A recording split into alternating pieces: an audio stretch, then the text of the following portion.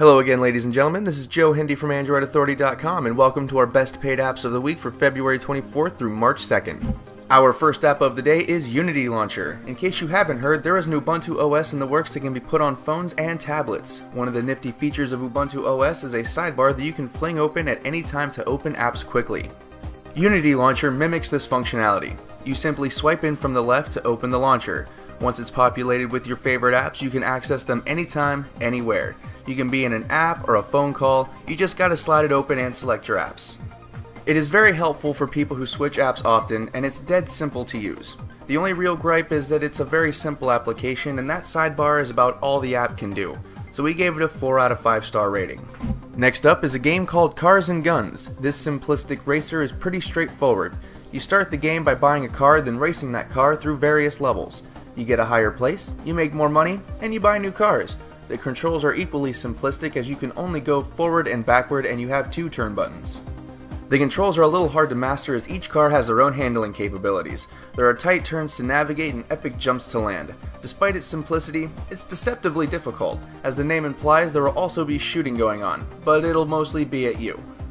We gave Cars and Guns an overall value of 3.5 out of 5 stars, because it is a very simple game and the graphics were a little bland, but if you're into racing games then you could very well get your money's worth. Next up is Second Grade Learning. This is a game that is meant for children, so we took that into consideration for this part of the review. Although, to be honest, the way people type on the internet these days, some of them could use a refresher in a few of these lessons.